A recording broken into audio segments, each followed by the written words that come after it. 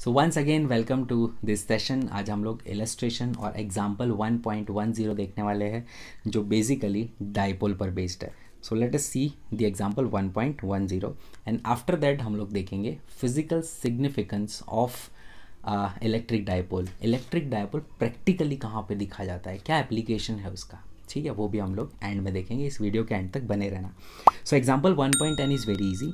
Two charges that is plus minus 10 microcoulomb that are comprising a dipole are placed 5 mm apart। मतलब यहाँ पर हम देख सकते हैं बच्चों कि दो चार्जेस जो है उनके बीच का जो डिस्टेंस है वो सिर्फ और सिर्फ 5 mm है। कितना है? सिर्फ और सिर्फ 5 mm। So let us see that this is one, this is second charge, fine. Let us से this is positive charge, this is negative charge and distance between them is just 5 mm। सो हमें यहाँ पर दे दिया है कि 2a की value जो है वो 5 mm है, that is 5 into 10 power minus 10 metre, right. Now the question is determine the electric field at 2 points. पहला कौन सा पॉइंट है? Point P on the axis of dipole 15 centimetre away. सोचो अगर ये 0.5 है तो ये 1 सेंटीमीटर होगा, 5 mm है तो ये 1 सेंटीमीटर होगा, ये 1 सेंटीमीटर। तो सोचो 15 सेंटीमीटर कितनी बड़ी लेंथ हो जाएगी। तो बच्चों अगर हम 15 सेंटीमीटर देखने जाए तो 15 सेंटीमीटर कहीं दूर यहाँ तक आएगा, इससे भी दूर जाएगा, है ना।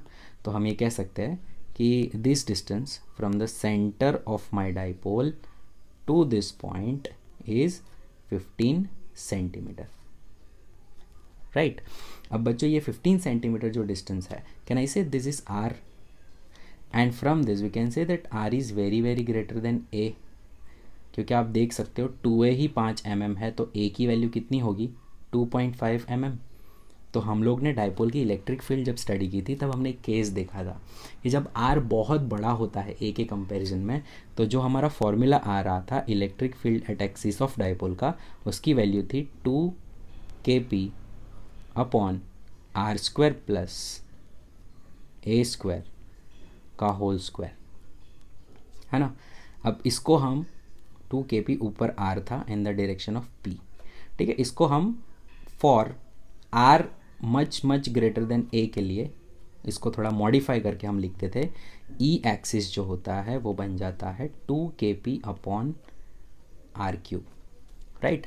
तो सीधे सीधे हम इसकी वैल्यू रखेंगे 2 इंटू के की वैल्यू क्या है? 9 into 10 power 9 electric constant multiply by dipole moment that is 2a की वैल्यू कितनी है? 5 mm इंटू Q, चार्ज कितना है? Plus minus 10 microcoulomb. सो चार्ज की वैल्यू हम लिख देते हैं यहाँ पर 10 microcoulomb, 10 into 10 power minus 6 into 2a जो हमारा है 5 mm, 5 into 10 power minus 3 divided by R is your 15 centimetre. तो 15 का क्यूब, तो 15 इंटू 10 पावर माइनस 2 का क्यूब, तो 15 इंटू 15 इंटू 15 दैट इज 15 का cube multiply by 10 power minus 2 का क्यूब इज 10 पावर माइनस 6। सो यहाँ से minus 6 will be cancelled out. कुछ और हो सकता है क्या? 5 3 15 हो सकता है, 3 3 9 हो सकता है, 3 5 15 हो सकता है, 5 2 10 हो सकता है, और कुछ तो और कुछ नहीं हो सकता। 2 2 4 into 10 power 9 minus 3 is 6 divided by 15, right? So my answer will be 4 by 15. Let us find out what is 4 divided by 15. Turns out to be 0.26, right? Is there anything that I'm missing? I think no, not at all. Fine, let me check it out once again.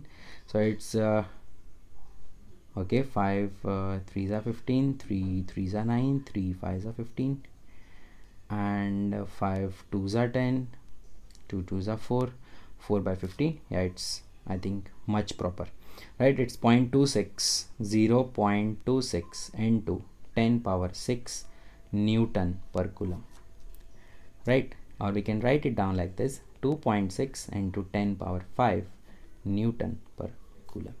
So these are final answer. अच्छा, अब हमें क्या कहा है? Also find out at N equator, लेकिन कितना? 15 centimetre दूर ही equator पे फाइंड करो। तो बच्चों वही सेम डाइपोल रहेगा। अगर हम इक्वेटर की बात करते हैं तो वही सेम डाइपोल है, पॉइंट डाइपोल है। तो पॉइंट डाइपोल के दोनों चार्जेस ऐसे रहेंगे, प्लस और माइनस चार्जेस, ठीक है। और उनसे बहुत दूर ऊपर इक्वेटर पे हमें फाइंड करना है, राइट। और इक्वेटर पे इस पॉइंट पे हमें फाइंड करना है जो कितना है, 15 सेंटीमीटर है। तो यहाँ पर हम इक्वेटर के लिए फॉर्मूला लगा सकते हैं KP upon are cube, KP upon are cube. तो हमारा 2 KP अपॉन आर क्यूब की वैल्यू क्या आ गई, 2.6 इंटू 10⁵। थोड़ा दिमाग लगा लो यहाँ पे कैलकुलेशन में, है ना, बहुत ही अच्छे से हम लोग दिमाग का यूज़ कर सकते हैं। Equate, this is we are calculating for equator, है ना।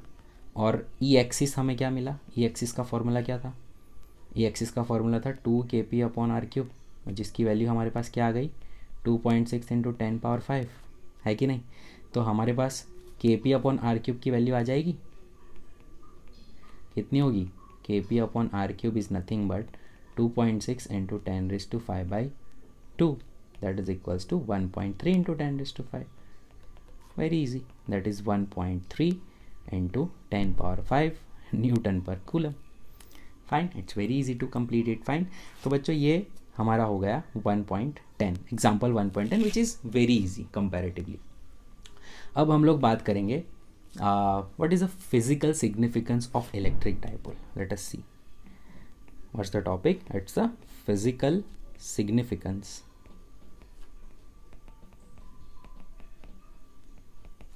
of electric dipole. ये डाइपोल हमें रियल लाइफ में कहाँ देखने को मिलता है।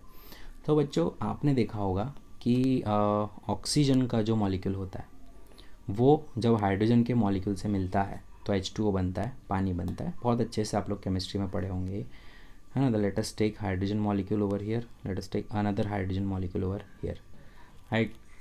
तो यहाँ पर हम लोग बच्चों बहुत अच्छे से देख सकते हैं कि ये मेरे 2 हाइड्रोजन के मॉलिक्यूल्स है, फाइन।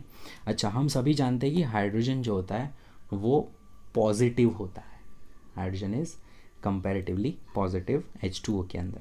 तो ये हमारा ऑक्सीजन है, और ऑक्सीजन की जो साइड होती है ना वो कंपैरेटिवली, ये साइड जो मैं आपको बता रहा हूँ, ऑक्सीजन की साइड जो होती है वो इलेक्ट्रॉन थोड़ा ज़्यादा बिताते हैं टाइम वहाँ पर, तो ये कंपैरेटिवली नेगेटिव होता है, ये कंपैरेटिवली पॉजिटिव होता है। तो होता क्या बच्चों, इलेक्ट्रॉन ऑक्सीजन के साइड थोड़े ज़्यादा टाइम रहते हैं। तो वैसा देखा जाए तो अगर H2O का मॉलिक्यूल है तो ऑक्सीजन की साइड लिटिल बिट नेगेटिव होती है एंड हाइड्रोजन की साइड लिटिल बिट पॉजिटिव होती है। तो उसकी वजह से क्या होता है पता है, जैसे ये अगर मैं इनका स्ट्रक्चर सिर्फ ऐसे बता दूं मैं आपको, ठीक है, इसको ही मैंने ऐसे ले लिया पूरा, ठीक है, ऐसे स्ट्रक्चर मैंने इसका लिख लिया पूरा। तो इस स्ट्रक्चर के अंदर बच्चों हम ये कह सकते हैं कि ये साइड होती है वो पार्शियली पॉजिटिव होती है, ये साइड जो होती है पार्शियली नेगेटिव होती है। और क्योंकि इन दोनों के बीच का कुछ डिस्टेंस भी होता है तो it is acting as a dipole. और अगर आप इस हाइड्रोजन ऑक्सीजन के जो मॉलिक्यूल बनता है, पानी का मॉलिक्यूल बनता है, उसको अगर आप इलेक्ट्रिक फील्ड में रखते हो तो उसको भी टॉर्क लगता है, ठीक है, वो पोलराइज होते हैं। सो दे गेट्स पोलराइज्ड और वो इस तरह से कुछ अरेंज हो जाता है ना। और इस मेथड से पोलराइज करने को हम पोलराइजेशन भी कहते हैं।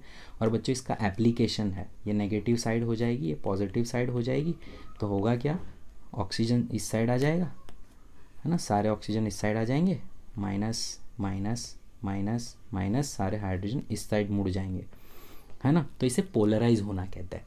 तो बच्चों ये पोलराइजेशन एक टेक्निक है, किसी भी 2 तरह के मॉलिक्यूल्स होते हैं, पोलर मॉलिक्यूल्स होते हैं, नॉन पोलर होते हैं। एक ऐसे मॉलिक्यूल्स जिसमें डाइपोल मोमेंट पॉसिबल नहीं है, पार्शियल चार्ज डिस्ट्रीब्यूशन नहीं होता है, जैसे H2 हो गया, फिर O2 हो गया, N2 हो गया। ये जो डाई मॉलिक्यूल्स होते हैं उनके अंदर कभी भी पॉसिबल नहीं है, इन्हें नॉन पोलर मॉलिक्यूल्स कहा जाता है। तो ऐसे जो नेचुरली पोलराइज होते हैं, है ना, तो उन्हें हम पोलर मॉलिक्यूल्स कहते हैं, जैसे H2O, ठीक है, HCl is a polar molecule, है ना। और नॉन पोलर जो मॉलिक्यूल्स होते हैं उसमें आ गया H2 आ गया, N2 आ गया, O2 आ गया, है ना, ये नॉन पोलर मॉलिक्यूल्स हैं। उनके मॉलिक्यूल्स एक दूसरे के ऊपर रहते हैं, डिस्टेंस नहीं होता, कोई क्लियरेंस नहीं होता, इक्वल टाइम बिताता है इलेक्ट्रॉन दोनों साइड। तो यहाँ पर बच्चों polar molecules and non polar molecules के बारे में हम बहुत अच्छे से स्टडी करने वाले हैं आने वाले टाइम में। लाइक इन चैप्टर नंबर 2 पूरा एक कैपेसिटर के अंदर हम डाइलेक्ट्रिक रखेंगे और उस वक्त उसमें पोलराइजेशन की वजह से बहुत ही अच्छी एक चीज़ हम अचीव करने वाले हैं। तो ये डाइपोल का जो कंसेप्ट है ना, वो ऐसा नहीं है कि it's just a myth, no it's not a myth, it's actually a physical phenomena. ठीक है, आने वाले चैप्टर्स के अंदर, आने वाले चैप्टर के अंदर इलेक्ट्रोस्टैटिक्स के अंदर पोलराइजेशन में I will unwell this topic once again, and at that time I will recall you this lecture also. Fine, ये लेक्चर भी हम लोग रिकॉल करेंगे। ओके बच्चों, सो आज के लिए इतना ही। Don't forget to like, share and subscribe this video. Don't forget to share it with your friends, cause sharing is caring. Thank you.